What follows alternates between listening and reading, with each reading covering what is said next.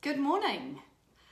I shared this recipe over on my Facebook page about a week ago, and it's called Almond Coconut Slice, and it went absolutely nuts. It had like 25-30 shares, it had heaps of comments and heaps of likes and about a reach of 7,000.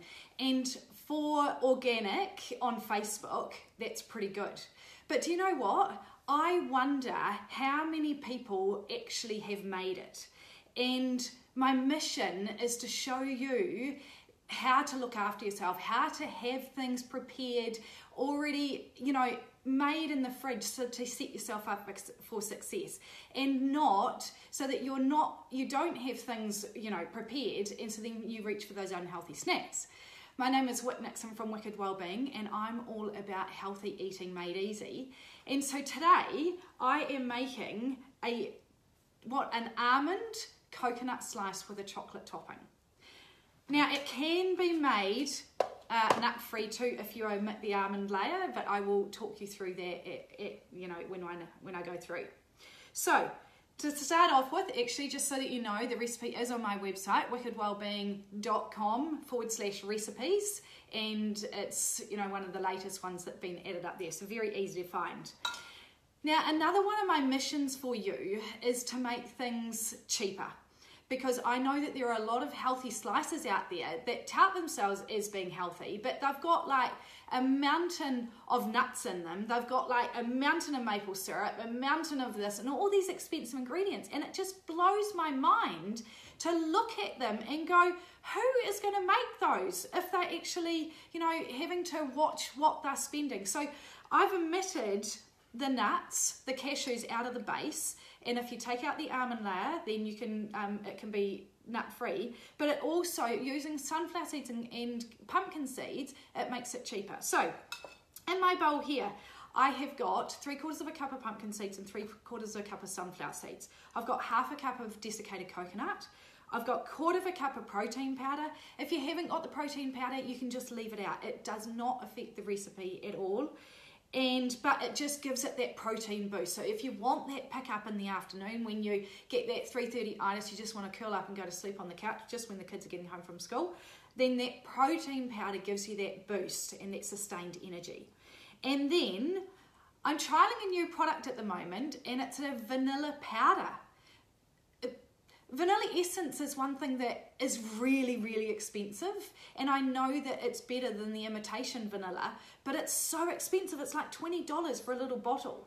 So at the health food store that I go to, she introduced me to vanilla powder, and I only need to use 1/4 teaspoon, so it makes it go so much further. But if you haven't got the powder, then just use 1 teaspoon of vanilla essence. Hi Jennifer, nice to have you here. So I'm making a almond coconut slice. So in my food processor, I am pouring all of that. Now I've only got 4 medjool dates. So the medjool dates are the larger, plumper dates, and they do have a pip in them, so you do have to take them out. They're a lot less sweet than the standard Iranian dates. They've also got minerals and vitamins in them, and they have got a lower glycemic rating, so they're going to stabilise your blood sugars better or for longer. Now I have soaked those in boiling water for 5 minutes. I'm going to put those in there. And then 3 tablespoons of coconut oil. Now that's another thing that I know that a lot of healthy slices have coconut oil in them, which is great. I mean, I love coconut oil, but it also means they need to be kept in the fridge, because once coconut oil gets warm, then they soften and they kind of fall apart. But with this slice, because you've got the chocolate topping, it kind of holds the slice together, so it's really great to take to work as well. And then 1 tablespoon of maple syrup. So I've really kept the sugar content down as much as I can. You could even omit the maple syrup as well. Okay.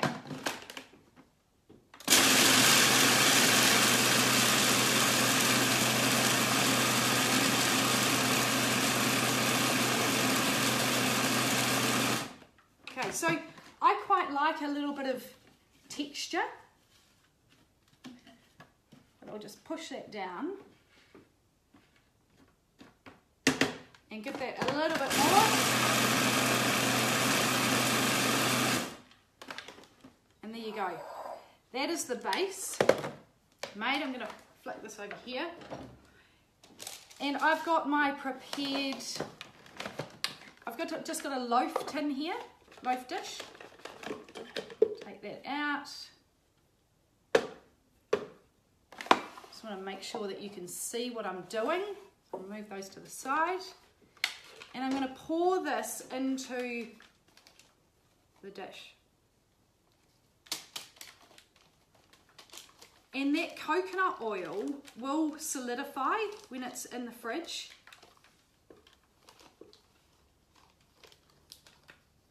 And this makes about 15 slices. Now, it doesn't mean that because it's healthier, it doesn't mean you can eat, you know, like several pieces. Just be sensible. It's all about moderation. So just a piece. And also it depends how big you cut the pieces. Give me a shout out if you're watching. Comment, because I can see that there are other watchers. So give me a shout out and then I can welcome you. Say hello to you. So I'm just pressing that down.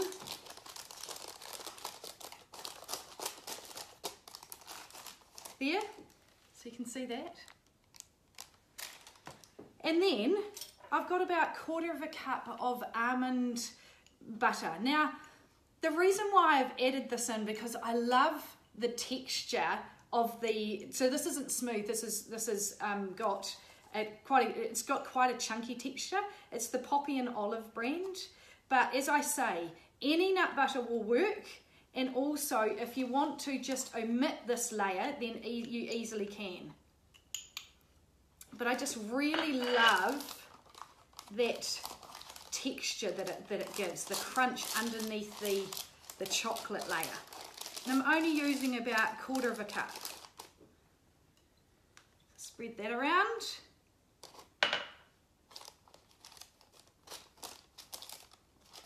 Okay.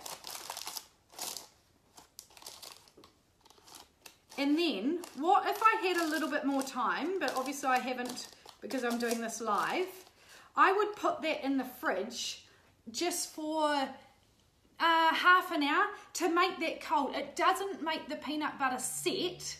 Hi Margaret, how are you? It doesn't make the peanut butter set, but it just makes it cold so that when your chocolate goes on the top, then it's easier to spread over. But I haven't got that time, and I'm just actually going to see how easy it is to spread it. Now I've got I do. Here it is, right here. So I've melted 80 grams of 72% dark chocolate, or you could use a sugar-free chocolate on the top. And to melt that, I just put it in over a pot of simmering water. So using that, and that actually just spreads absolutely fine. So you don't even need to, because I hadn't done it without putting it in the fridge, and that spreads so easily. So you can just omit that layer, that step. So good. Even, it's always a winner for me when my husband really loves my healthy cooking, because, you know, sometimes he finds it a little bit too healthy, but he absolutely loves this, and I'm like, yes. So then I'm just going to sprinkle some thread coconut over the top, and that is done. And how long has that taken us? About 5 minutes. So there is no excuse for not having some healthy snacks in the fridge ready to go. Now I'll refrigerate that for about half an hour, just until that chocolate sets, and then it's ready to go. And you can freeze if you need control, then freeze some and just take it out as you need it. Or great to have some in the freezer if you have unexpected guests that just pop in and you want to wow them. So that is almond coconut slice. The recipe is on my website, wickedwellbeing.com. /recipes. And if you haven't joined my free Facebook group, Healthy Eating Made Easy for Busy Mums, then come on over and join that. Just do a search for that and you just need to request access and you'll be all in. Hope you have a fantastic day. I'm actually now off to make a baked cauliflower for my membership girls. And in my membership, I trial different things and share the successes with them. And I just help hold them accountable, offer them support. And it's just a fantastic group of ladies who are all on the same journey together and just supporting each other. So I'm really looking forward to trialing that whole baked cauliflower.